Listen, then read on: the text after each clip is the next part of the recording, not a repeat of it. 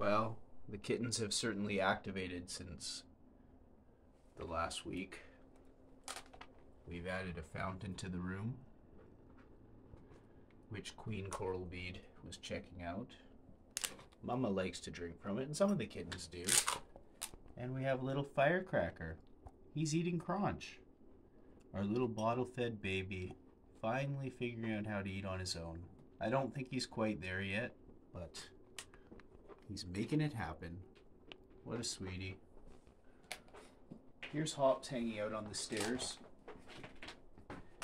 These stairs were a wish list gift that was not on the list. I didn't request them. And at first I didn't even know where I would put them, but they've really turned out to be a success because the kittens and their mama love them. They love to use them to go on the bed. They love to use them to snooze on, and they just hang out. Like our little Hops here.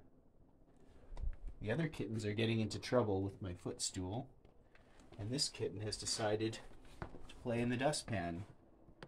Mom's hiding behind some of our gifts, and everyone's playing at the bottom of my chair. And you know why they do this? It's because it's one of the only places that our stream camera setup can't currently see. This camera here points behind me, and these kittens hang out in the little area where I keep gifts off camera. What are you doing? Do I need a gift cam? Then maybe you'll go in the middle of the room. Firecracker had his little meal. Ooh, Air Potato standing up. Do you like standing up, Air Potato? Will you do it again? No. He's shy. Just kidding, he likes people a lot. Here's St. Thomas Bean playing with my lap desk that the lovely Victoria bought me for Christmas that's going to get ruined in the kitten room. And here's Snail, also liking the pile of gifts. Everyone does. Now that Firecracker's done, Mama Periwinkle can come enjoy some crunch. She's been having a bit of diarrhea lately, so I'm giving her fewer treats. Oh, knocked over the little broom and dustpan, eh? Who's a naughty kitty? Who's a naughty kitty? Not Queen Coral Bead. She's just sitting in her beautiful tent temple,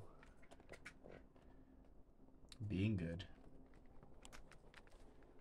I guess it's time for them to attack me. That means I should probably go scoop the poops. I hope you've enjoyed this little window into our kitten room today. One of these days they'll actually go and play with all the toys instead of the boxes. Who am I trying to kid? Catch you later. Bye.